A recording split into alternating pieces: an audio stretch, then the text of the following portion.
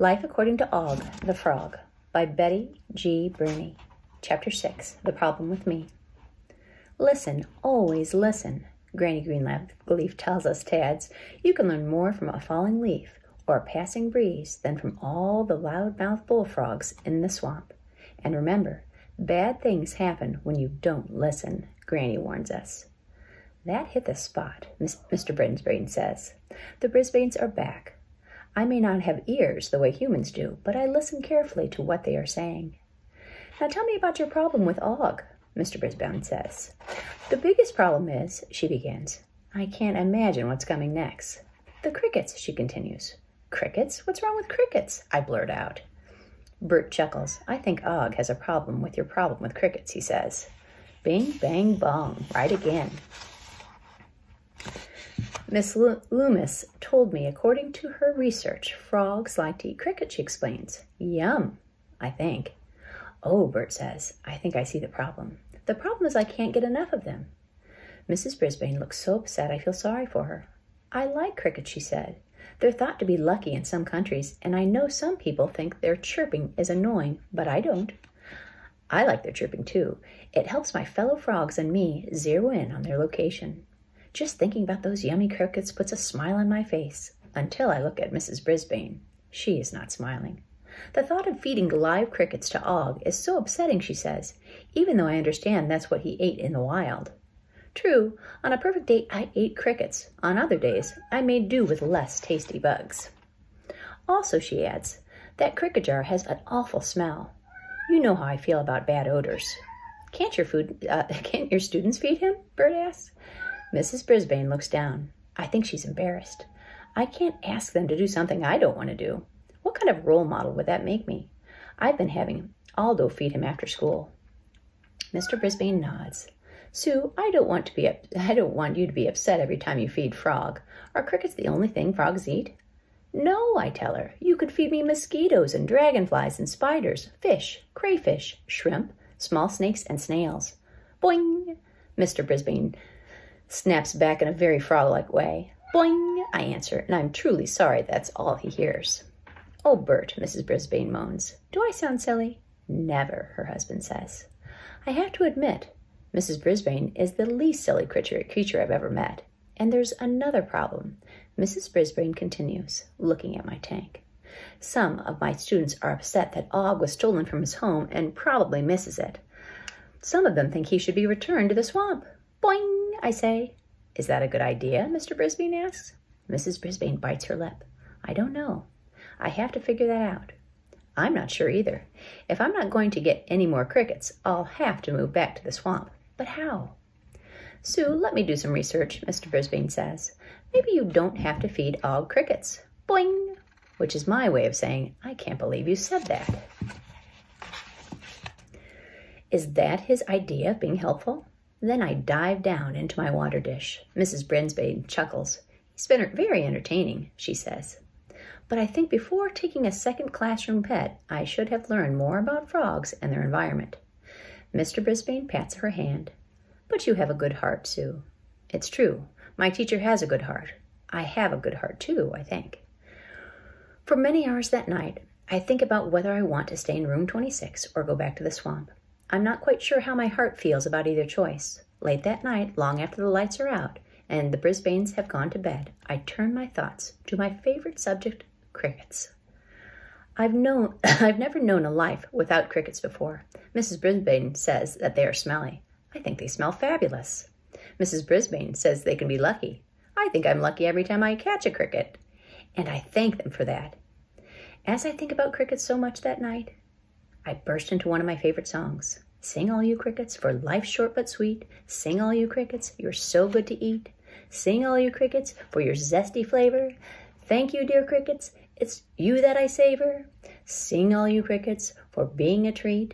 Thank you so much, for your life is short but sweet. I repeat the song several times, at least. I guess I shouldn't be surprised when Mr. Brisbane enters the room again. A singing frog, he says, as he rolls his wheelchair up to my tank. Og, you are a creature of many talents. Your voice sounds just like a banjo, which is a fine instrument. Thanks. I jump for joy several times. At least one human appreciates me. The thing is, Sue is a little squeamish about crickets, he exclaims. And of course, you're not. Not one bit, I tell him. I do my job, and they do theirs. She really wants you as a classroom pet. Now, those are my words. Those are the words I wanted to hear, even if I'm not sure what my duties are. If we could just do something about the crickets, he says. In my experience, there isn't much you can do about crickets, except eat them. But Mrs. Brisbane is so kind to Tabitha and Saya, and even me. I don't want to upset her. Maybe we can make some changes, he says, with a yawn, so neither of you will be unhappy, he chuckles, or unhappy. This is a human who speaks my language. He sounds so much like Uncle Chinwag. Soon, he rolls back to bed, and it's time for me to rest as well. And he leaves. It's very quiet and very peaceful. There's time to think, float, doze, be. This is also time to worry about the cricket problem. The next morning, Mr. Brisbane tells his wife that he's going to a place called Pet-O-Rama. As he wheels himself out to the car, Mrs. Brisbane watches from the window. Then she turns to me and says, "Fingers crossed," that he finds an answer. I don't have fingers, so my webbed toes must do. When Bert arrives, he carries a big bag. "Well," Mrs. Brisbane asks. "Pet-O-Rama came through," he says. "Now let's see if Og can do his part." Can I do my part? I was happy to splash water on Granny Greenleaf when she started to dry out on a hot day, and I didn't always volunteer to help the tiny Tads with their leaping practice. I always do my part, I tell them. Bert answers with a silly boing. He doesn't sound much like a frog at all. Mrs. Brisbane moves my tank onto the table. "Here's our choices," he said, reaching into his bag. Mrs. Brisbane and I stare hard as he pulls out a bright green jar. I like the color. "Mealworms," he announces. Mrs. Brisbane gasps. I'm not sure what they are, but they sound awful. I don't agree. A nice wet worm can be quite refreshing on a hot day, and filling. "You could give him a regular wiggly worm," Mr. Brisbane says, "but I think you prefer these dried ones, Sue. They're called mighty mealworms." Dried worms. Ew. I gag at the thought of eating them instead of wet and wiggly worms. Lucky for me, they think I just said boing. Bert takes out some dried up thing and tosses it into my tank. I'm thinking, no way, until I see Mrs. Brisbane's face staring hard at me. "Oh, please, Og, like it," she whispers. She did say please, so I give it a try. It has a crispy crunch and a tart, warm flavor. "Not bad," I exclaim. Mrs. Brisbane looks thrilled. "I think he likes it," she exclaims. "Humphrey would like these too," Mr. Brisbane says. "The man at the pet store said so." Really? Humphrey and I might actually like the same thing? Bert reaches in the bag again. Now here is something called froggy fish sticks. I like the sound of that. He opens a yellow jar and throws a tiny twig into my tank. Twigs aren't usually tasty, but I see Miss Brisbane's anxiously watching me. What have I got to lose? I grab the twig with my very long tongue, and am pleasantly surprised. It's sweeter than mighty mealworms, crunchier too. "Bing, bang, boing," I say. Not bad at all. Mrs. Brisbane smiles at her husband. I think he likes that one even better. I do. It wasn't the same as a nice, juicy cricket, but she looks so happy. I leap up and I pretend to jump for joy. One more thing. Bert reaches into his bag again. What other delights does he have in there? Og will miss his crickets, so once in a while you could give him a treat like this. He pulls out something thin and hollow like a straw. It's a wand that will catch a cricket in a jar, and you or one of your students can fling the cricket into the tank without touching it, he explains. A wand? A magic wand? If it can fling crickets my way.